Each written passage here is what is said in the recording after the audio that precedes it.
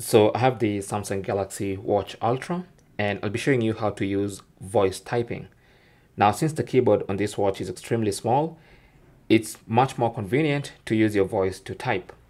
So we're going to be doing this using the default keyboard, the Samsung keyboard that comes default on the watch.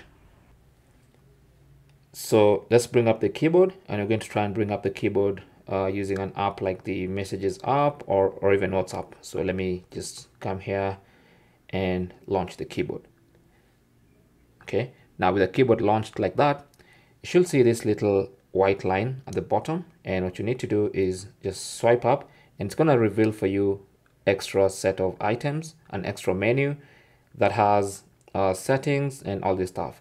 Then here you should see the microphone. Now if you tap on that, it's going to, if it's the first time, obviously it's going to give you this privacy notice which you have to read and agree.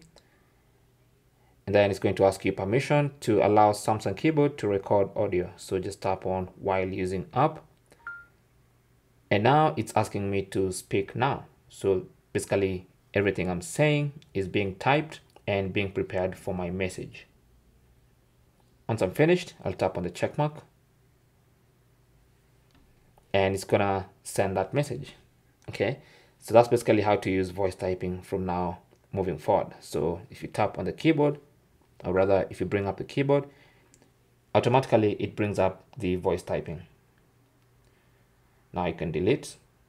You can just keep quiet and delete whatever you need to delete, and you can close the voice typing keyboard by tapping on that X and then going back.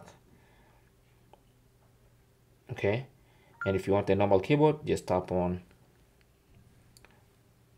So to go back to the normal keyboard, just tap here, swipe up again, and then tap on the ABC, and that's going to bring up the normal keyboard once again. Okay, so that's how you switch between voice typing and the normal keyboard.